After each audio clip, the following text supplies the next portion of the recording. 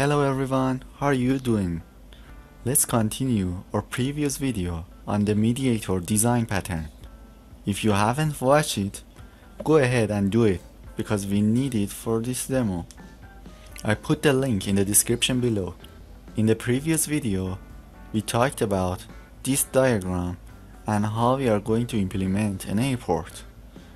I said we are going to continue with another example. Today we are going to implement another example.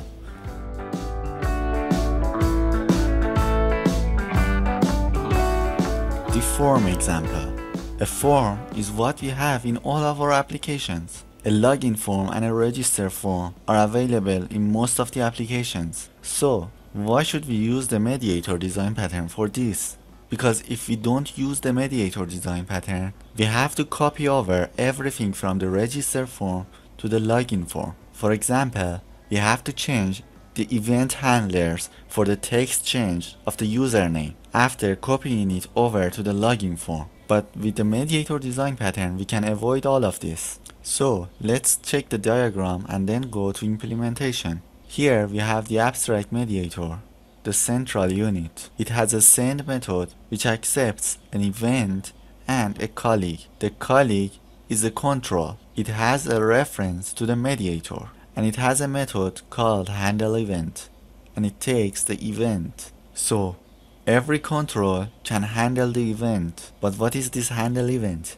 It is a method that will be called by the mediator on the controls, and it only happens whenever any control triggers an event. Here we have a button and a text box. A button has a click event and a text box has a text change event. The form is just an implementation of the mediator. It holds a list of colleagues, which are the controls inside it, and an add method for adding the controls to it, and the send method. So let's do this. Here I have created a console application. We start with creating an interface called the mediator.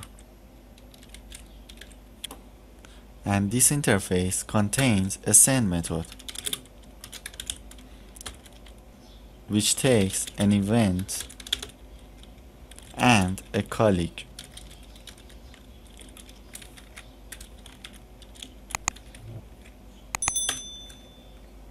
Let's quickly create the colleague.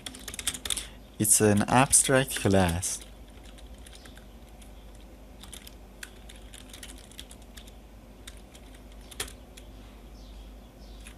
Oh, let's fix this. Okay. It's an abstract class which takes an iMediator.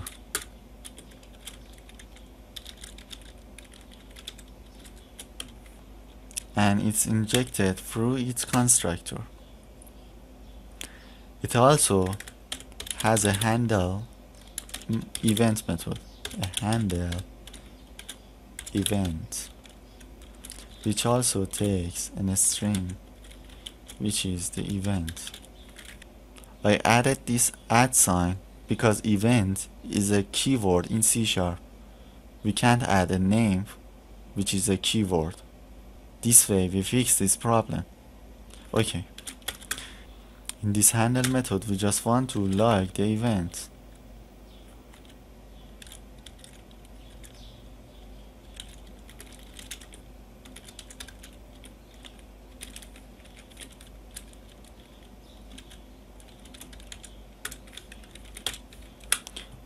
Okay. Now let's create the button class. Button extends colleague. Let's just make this method abstract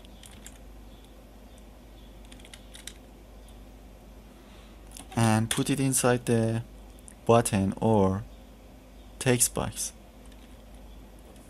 Here the button says, let's overwrite this. Here the button says button handling event. Okay, now let's just copy this over here and we say text box. text box says text box handling event. Okay, now let's add a button click event. Let's add this here, trigger click, and we pass an arc to it.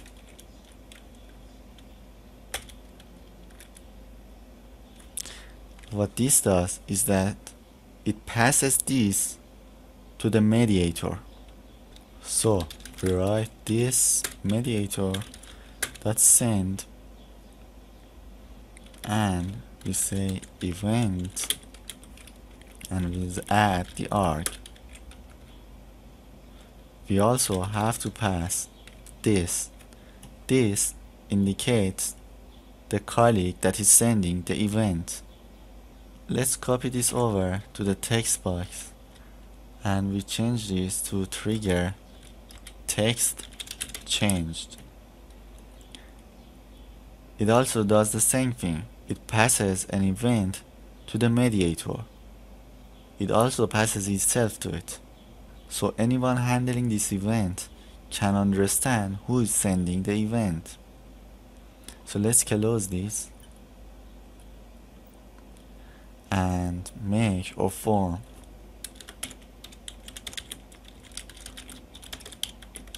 Form is the implementation of iMediator. Let's add a list of colleagues here.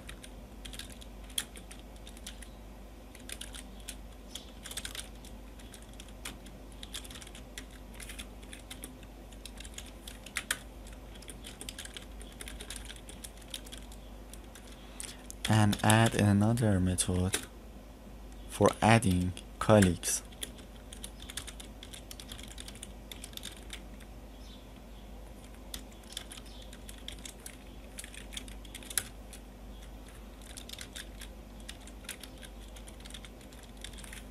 Now, in the send method, we want to pass the event to the other colleagues, other than the colleague that is sending the event. So, we add a for each on colleagues.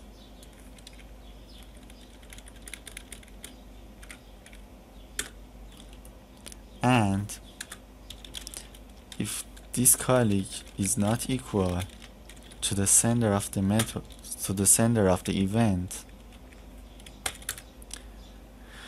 we call its handle event, passing the event to it. We could pass the colleague to this method if we needed it. And we can add any logic here. For example, we can filter the events and send just text events to the buttons if we want to add some validations to disable the button. Now that everything is done, let's use them. Let's create a form.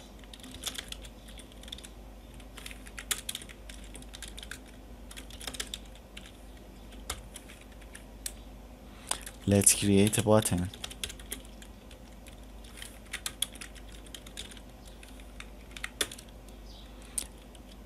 Here we have to send the mediator to the button.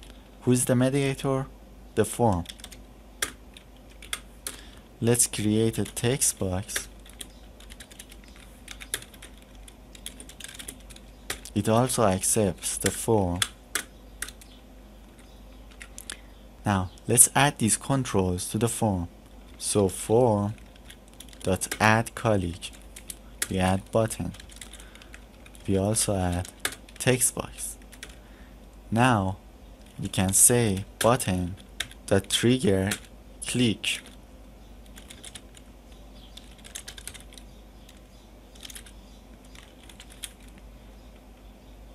We can also do the same thing for the text box. Text change to some invalid value. Now let's add a console.log that read line here to keep the application open.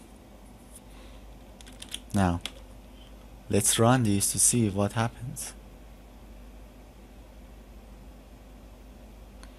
As you can see, when the button click was called, the text box handles the event and is writing the argument that we passed here. After that, the text box text change has been called and the button is handling that event. Okay. So why are we handling these events inside other colleagues? If you haven't get the idea, it's because we can react to the events this way. Normally, if the input of the text box is invalid, we disable the button. But we do this in the handle event of the text box. So we are referencing to the buttons in the handle event of the text box.